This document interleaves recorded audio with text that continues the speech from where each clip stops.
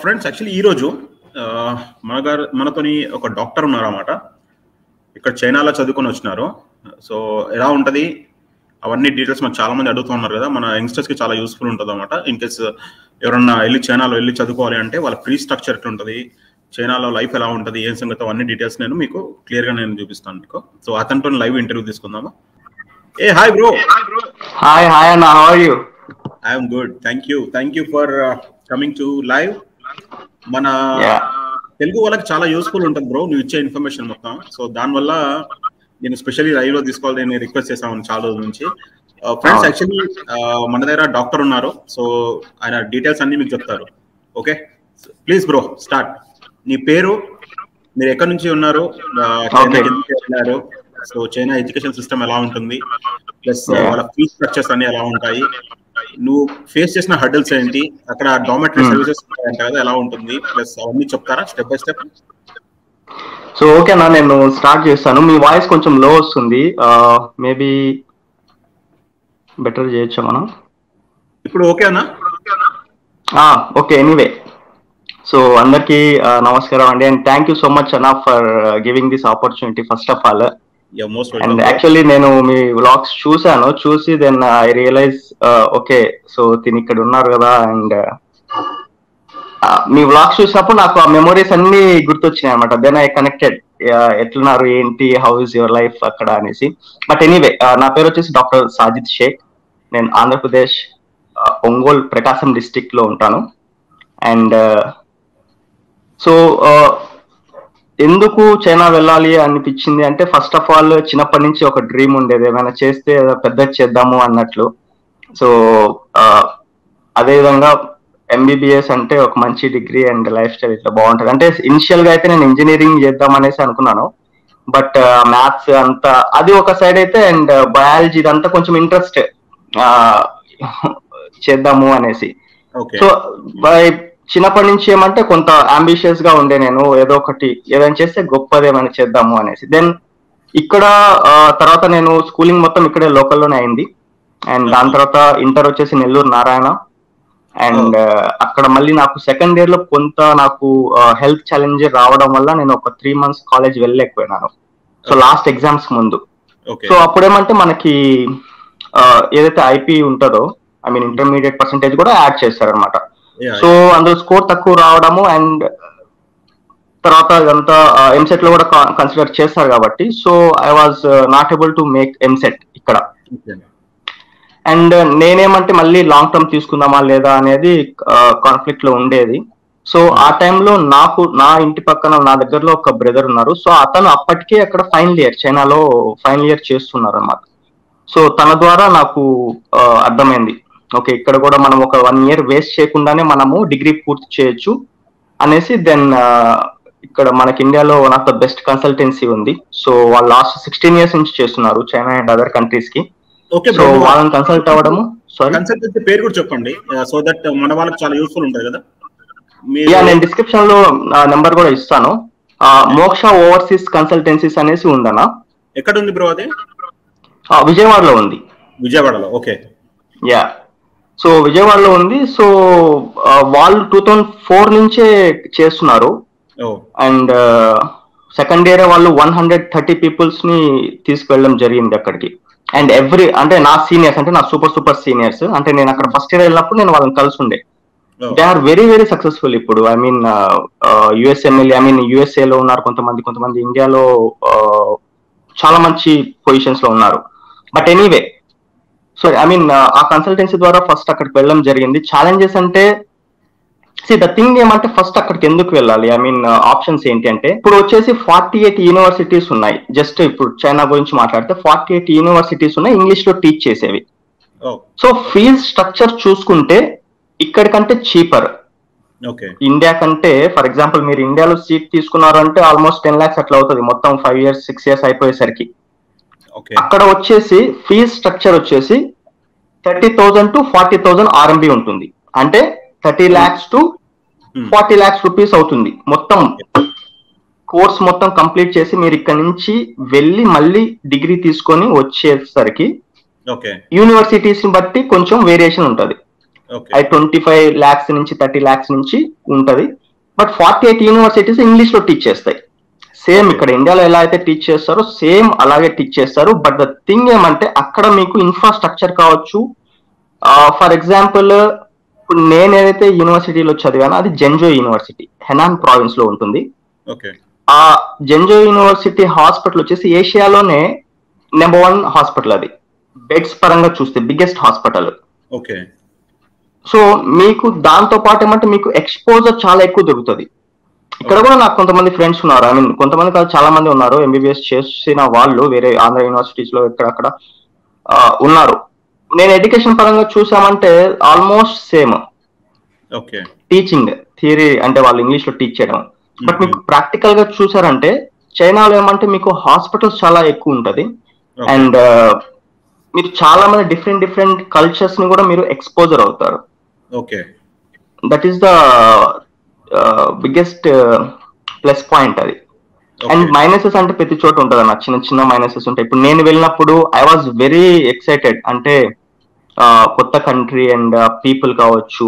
And ఇంకోటి మీకు Chinese people తో టీచింగ్ ఏమీ ఉండదు, ఓన్లీ ఎవరైతే ఫారినర్స్ ఉన్నారో వాళ్ళతో టీచింగ్ ఉంటుంది. ఫర్ ఎగ్జాంపుల్ నా క్లాస్ లో ఇండియన్స్ అంటే నా బ్యాచ్ లో ఇండియన్స్ వచ్చేసి ఒక 30 people ఉన్నారు. మొత్తం నా క్లాస్ స్ట్రెంత్ వచ్చేసి 200 people. 200 people 2 classes గా చేస్తారు, 2 sections గా చేస్తారు. ఏ సెక్షన్ A1 అనేసి ఉంటుంది. నా క్లాస్ లో వచ్చేసి 30 people, మొత్తం 200 లో 30 people ఇండియన్స్, ఒక 50 people పాకిస్తానీ పీపుల్ ఉంటారు, ఆఫ్రికా కంట్రీస్ నుంచి కొంతమంది, థాయిలాండ్ నుంచి కొంతమంది, యుఎస్ఏ, న్యూజిలాండ్, ఆస్ట్రేలియా, ఇట్లా వేరే కంట్రీస్ నుంచి వచ్చి అక్కడ మనకి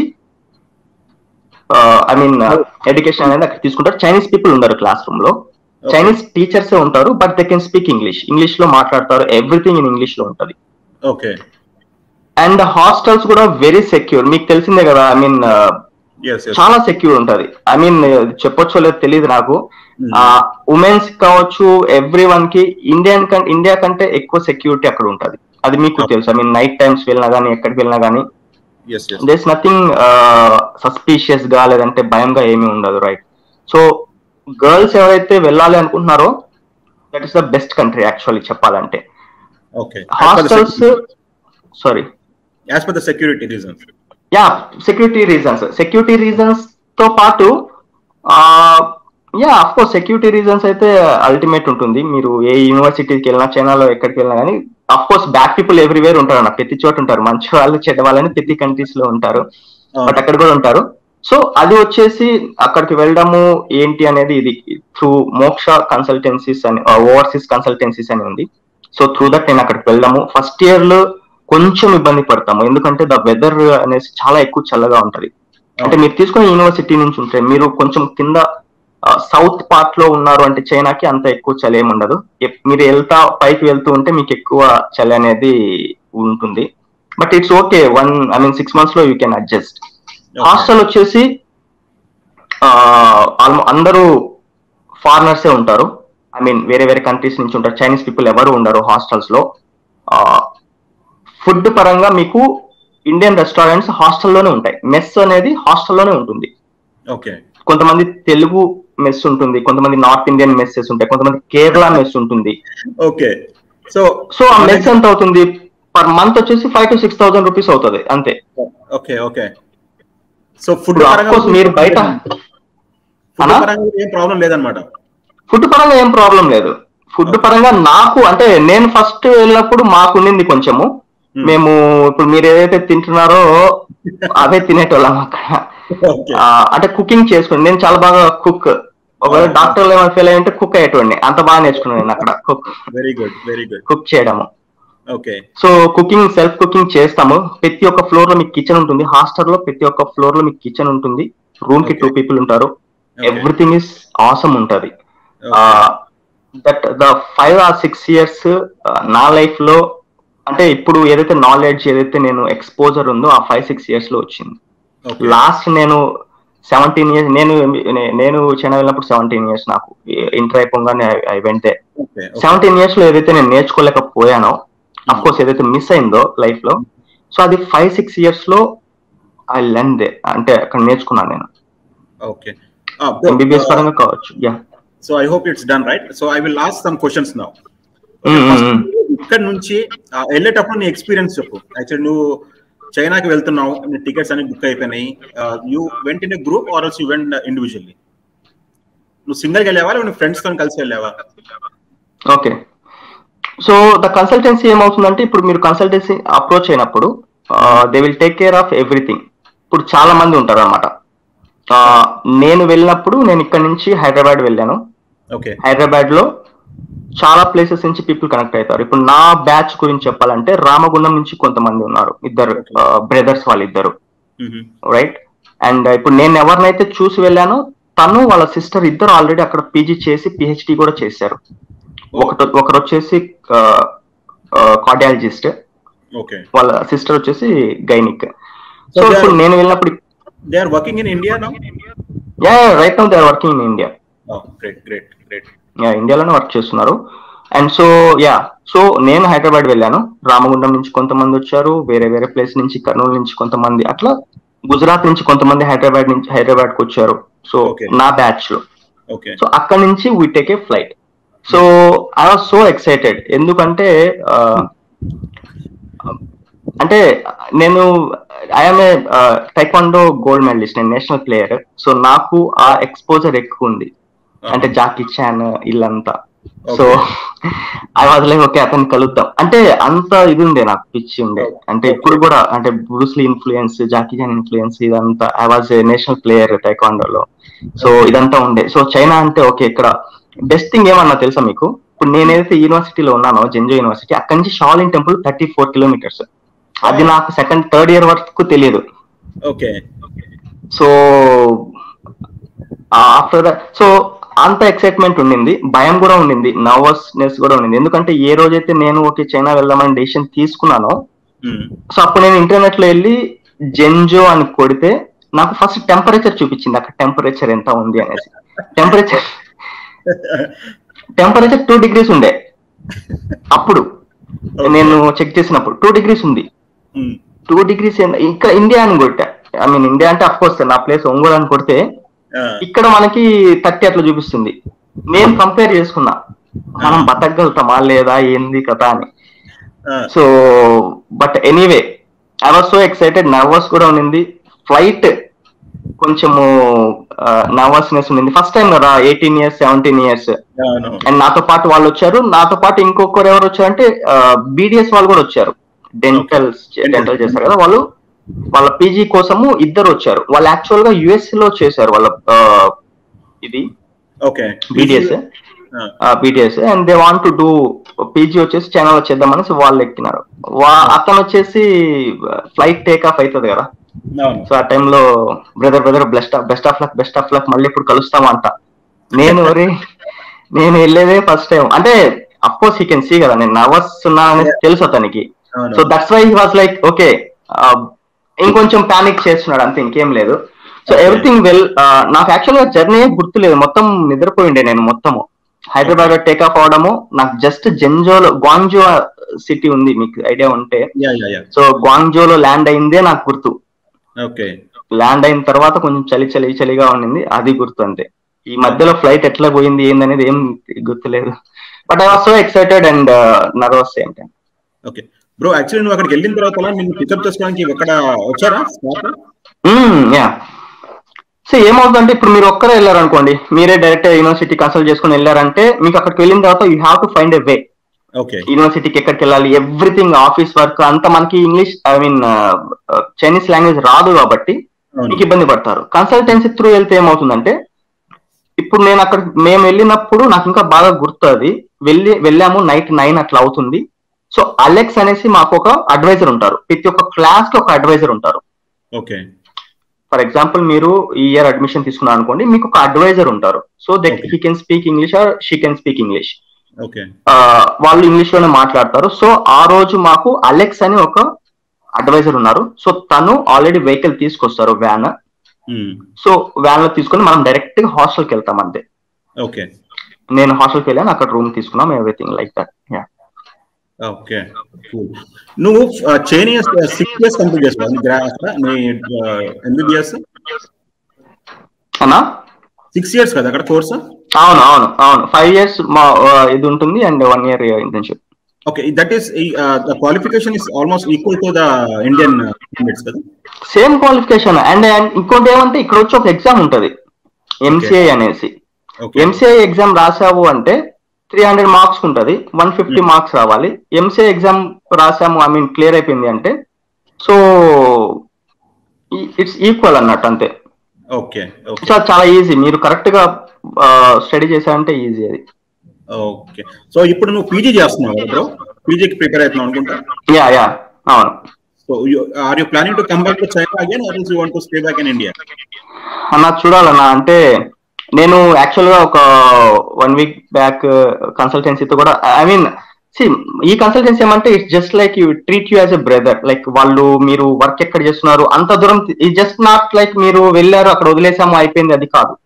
వీళ్ళేమంటే మీరు ఎంసీఏ క్లియర్ అయింది, దాని తర్వాత మీరు ఎక్కడ వర్క్ చేస్తున్నారు ఏంటి, they will maintain that relationship. So నాకు అప్పటి నుంచి ఇప్పటి వరకు కూడా వాళ్ళు టచ్ లో ఉన్నారు. లాస్ట్ ఒక 1 week కూడా కాల్ చేశారు back. So I was talking about this only. దీంతో మాట్లాడుతుంటే మార్చ్ లో ఓపెన్ అవుతుందంట మళ్ళీ చైనా స్టూడెంట్స్ వెళ్ళడము. అట్ ప్రెసెంట్ ఇప్పుడైతే మనకి ఆఫ్లైన్ లోనే జరుగుతుంది, ఎందుకంటే అకాడమిక్ ఇయర్ వేస్ట్ కావద్దు అనేసి ఆఫ్లైన్ లోనే క్లాసెస్ మొత్తం జరుగుతున్నాయి. సో మార్చ్ తర్వాత ఆఫ్లైన్ లో జరుగుతాయి, వీ కెన్ గో దేర్, మనం అక్కడికి వెళ్ళవచ్చు. And China, I miss China అన్న, చాలా మిస్ అవుతున్నా నేను. మీ వీడియోస్ చూసినప్పుడల్లా నాకు అదే గుర్తొస్తుంది, అదే ఐ మీన్ వెదర్, ఫుడ్. మీరు ఆ ఫుడ్ వీడియోస్ పెడితే నాకు ఇంకా సరే ఏం చేస్తాంలే కానీ అనేసి. ఓకే బ్రో, యాక్చువల్లీ నువ్వు 6 years టెన్యూర్ లో ఇండియాకి ఎన్నిసార్లు వచ్చావు? నేను 3 times వచ్చా. 3 times. సో నువ్వు సింగిల్ గా ట్రావెల్ చేసావా లేకుంటే మీ ఫ్రెండ్స్ తో కలిసి వచ్చావా? సింగిల్ గానే ట్రావెల్ చేశాను. ఫ్లైట్ జర్నీ, ఫ్లైట్ ఎక్కడము దిగడము రావడము బస్సు ఎక్కి దిగడం కంటే ఈజీ. అంత ఈజీ మనకు అనిపిస్తుంది. అదే ఎక్కడికి వెళ్ళి అడగాలి, ఏం అడగాలి, ఏం అవసరం లేదు. మీకు ఆల్రెడీ రూట్ మ్యాప్ అట్లా వేస్తుంటారు మీ ఫ్లైట్ లోపలికి, అంతే కదన్నా, మీకు తెలుసు కదా అది. సో వెళ్ళిన ఎవరిని అడిగినా కానీ అతన్ని తీసుకెళ్లి ఫ్లైట్ లో ఎక్కించి వస్తాడు, చాలా ఈజీ. సో నేను 2 years తర్వాత వచ్చాను యాక్చువల్ గా. 2 years తర్వాత వచ్చాను. అండ్ దాని తర్వాత నేను 4th year నుంచి ఐ స్టార్టెడ్ వర్కింగ్ అక్కడ. నేను అక్కడ వర్క్ చేయడం స్టార్ట్ చేశాను. ఐ మీన్ అక్కడ ఇంగ్లీష్ టీచింగ్ కి చాలా ఎక్కువ డిమాండ్ ఉంది, మీకు తెలుసు అది. So I was getting 80,000 per month అక్కడ. I mean $8,000, I mean 8,000 yuans, Chinese కరెన్సీలో 8,000 yuans. I was making 80,000. So నేను హాస్టల్ ఫీ కావచ్చు, ట్యూషన్ ఫీ లాస్ట్ 1.5 year నేనే పే చేసుకోవడం జరిగింది. And I have send some money to ఇక్కడ ఇంటికి కూడా నేను పంపించడం జరిగింది. సో ఆపర్చునిటీస్ అయితే చాలా ఎక్కువ ఉన్నాయి. ఓకే, సో బ్రో యాక్చువల్లీ ఇంకోటి, ఇక్కడ చైనీస్ పీపుల్ తో కమ్యూనికేట్ చేసినప్పుడు నీకు ప్రాబ్లం ఉందా? యాక్చువల్లీ ఏంటంటే నీకు చైనీస్ లాంగ్వేజ్ వచ్చా? వచ్చు. Okay, so you can perfect గా మాట్లాడగలుగుతావా? కొన్ని మాట్లాడతావా? మొత్తం మాట్లాడతాను, మామూలు మేనేజ్ చేస్తాను నేను. మేనేజ్ అంటే ఇంకా వాళ్ళు పల్లెటూరులో చేస్తారు కదా కొంతమంది, పంచాయతీలాగా అట్లా మాట్లాడలేను కానీ, but I can speak very well. Great, ఎందుకంటే యాక్చువల్లీ నువ్వు 6 years ఉన్నావు, నువ్వు చైనీస్ నేర్చుకున్నావు. బట్ అన్ఫార్చునేట్ ఏంటంటే 4 years ఉన్నా నాకు ఇంకా చైనీస్ రాదు. That is the big surprise. అంటే ద థింగ్ ఏమంటేనా, ఇప్పుడు మీకు మీ ఫ్రెండ్స్ ఉంటారు, అంటే మీరు మీ ఫ్రెండ్స్ మీ వర్క్ వెళ్ళడం రావడం అదే ఉంటారు కదా. సో యూ ఆల్మోస్ట్ ఏం మాట్లాడతారు, తెలుగులోనే మాట్లాడుతారు మాక్సిమం. అనిల్ అన్న కావచ్చు, వీళ్ళందరూ మీ ఫ్రెండ్స్ ఉన్నారు కదా అక్కడ. మాకెట్లా, ఇప్పుడు నేను వాటర్ తాగాలనుకో, నాకు వాటర్ అంటే ఇయ్యాడు కదా, గేమ్ సమ్ వాటర్ అన్నా కానీ ఇవ్వడు, అంతే కదా. గేమ్ షేపింగ్ అంటే వాటర్ బాటిల్ ఇరా నాన్న అంటే ఇస్తాడు, లేదంటే మనం మూగ సైకిల్ చేయాలా, ఇట్లా ఇది అనేసి. సో ఇట్ ఫన్ ఉంటది. నాకు అర్థమైంది అంటే చాలా ఈజీ చైనీస్ లాంగ్వేజ్ యాక్చువల్ గా. చాలా ఈజీ. నేను పికప్ చేశాను 6 months 1 year లోనే పికప్ చేయగలిగాను నేను. నువ్వేమైనా టిప్స్ చెప్పగలుగుతావా నాకు ప్లీజ్? ఏం tips? How to learn Chinese language ఎలా నేర్చుకోవాలి? హౌ టు లెర్న్ చైనీస్ అంటే చైనీస్ అనే కాదు, ఏ లాంగ్వేజ్ అయినా నేర్చుకోవాలంటే first you have to speak.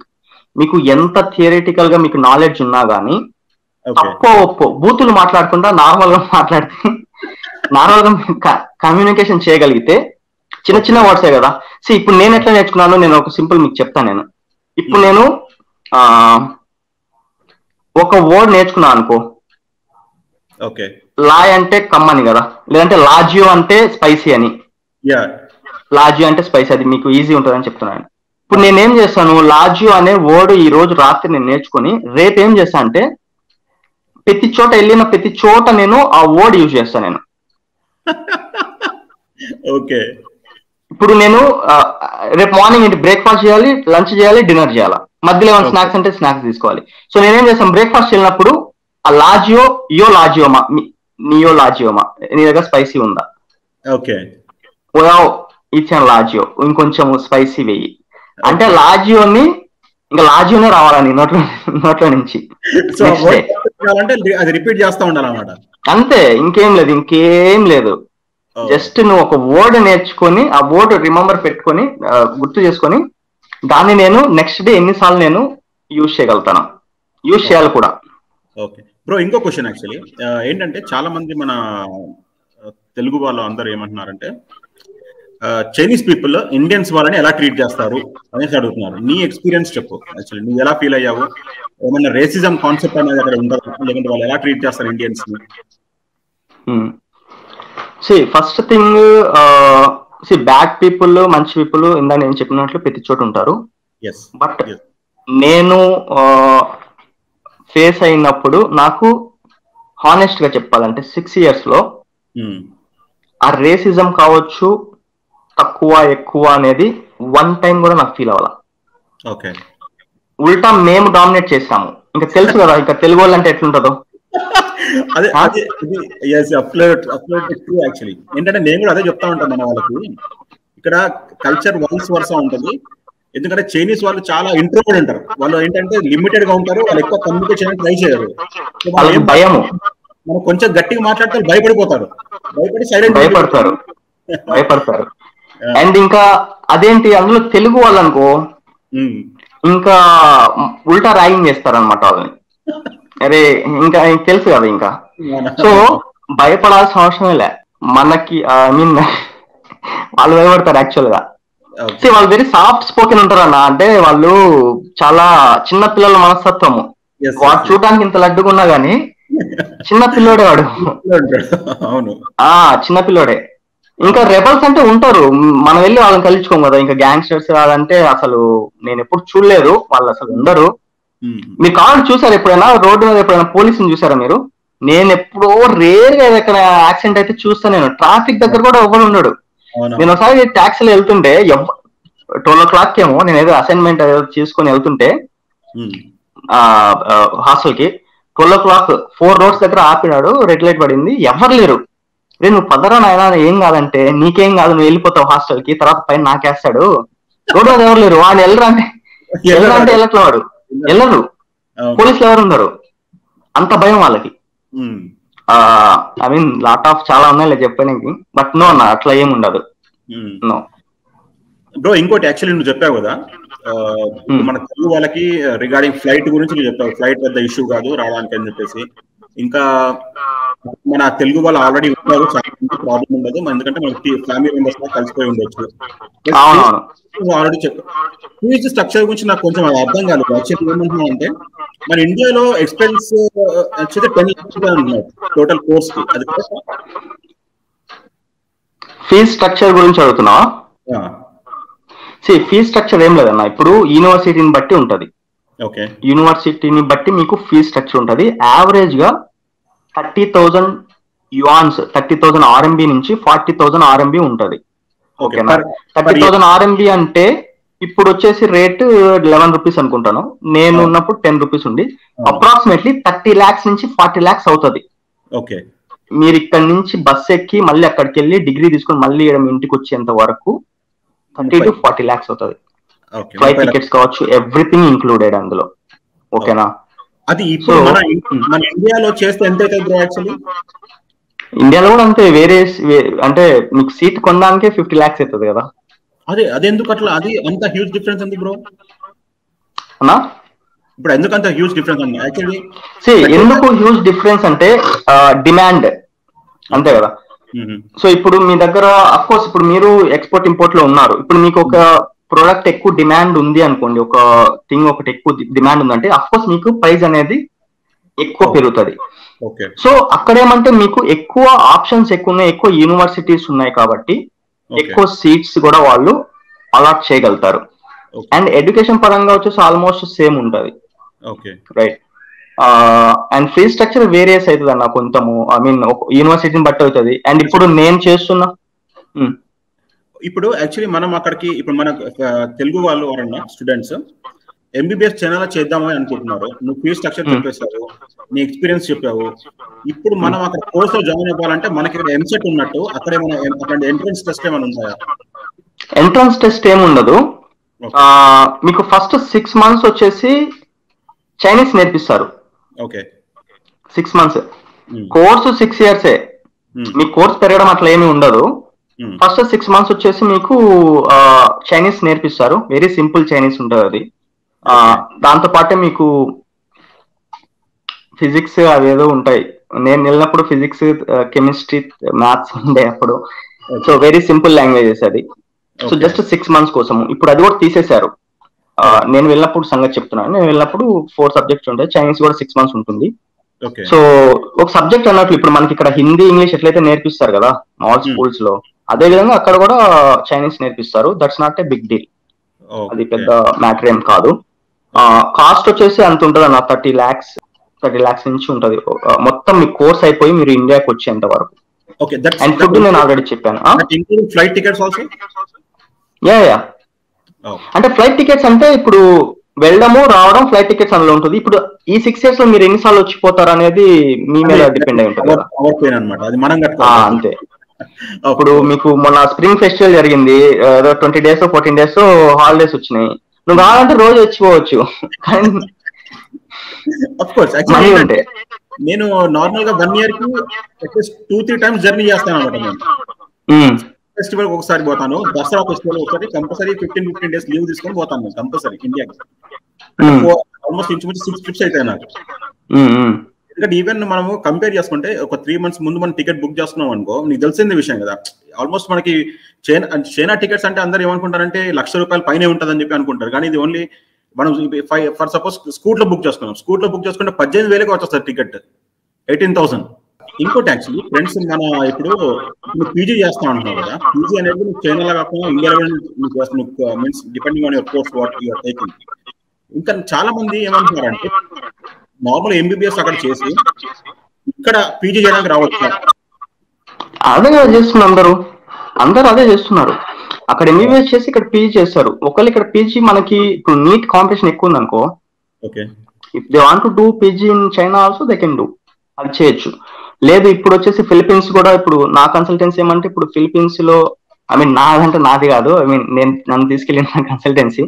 So వాళ్ళు ఫిలిపీన్స్ కూడా ఇప్పుడు చేస్తున్నారు లాస్ట్ ఒక 3 years నుంచి.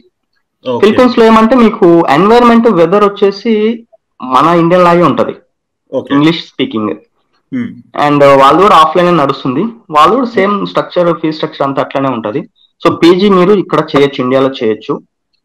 మీరు అక్కడ ఎంబీబీఎస్ చేసి ఇండియాకి వచ్చి ఇండియాలో నీట్ రాసి మీకు మంచి ర్యాంక్ వస్తే మీరు ఇక్కడ you can do PG.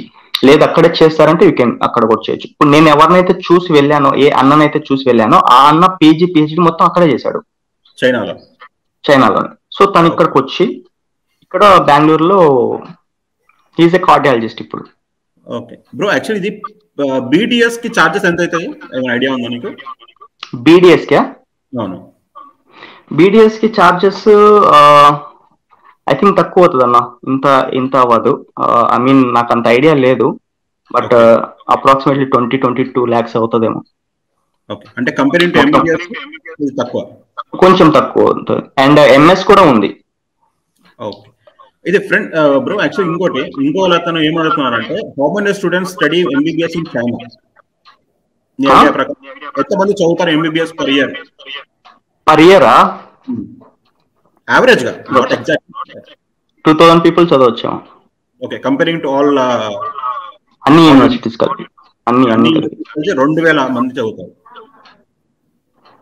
Okay, Chandrasekhar గారు విన్నారు కదండి, 2000 people చదువుతారంట తెలుగు వాళ్ళు ఎస్పెషల్లీ. ఓకే, ఇంకా కంపేర్ టు తెలుగు వాళ్ళు అంటే తెలుగు వాళ్ళు అంతమంది చదవకపోవచ్చు. ఇండియన్స్ అయితే 2000 పీపుల్ అయితే ఉంటారు ఆఫ్ కోర్స్. తెలుగు వాళ్ళంటే ఇంకా 500 ఉంటారేమో. 500 members. Okay okay okay friends, చూసారు కదా మన బ్రదర్ ఇచ్చిన ఇన్ఫర్మేషన్ రిగార్డింగ్ ఎంబీబీఎస్. చైనాలో చేయాలంటే ఇంచుమించు 30 లక్షల రూపాయలు for 6 months 6 years course. Food కి ఏం ప్రాబ్లం ఉండదు, ఎందుకంటే మన బ్రదర్ చెప్పినట్టు ఆల్మోస్ట్ మనకి north Indian, south Indian cooks, even Kerala cooks వాళ్ళందరూ అక్కడ ఉంటారు, కాబట్టి ఏం ప్రాబ్లం ఉండదు.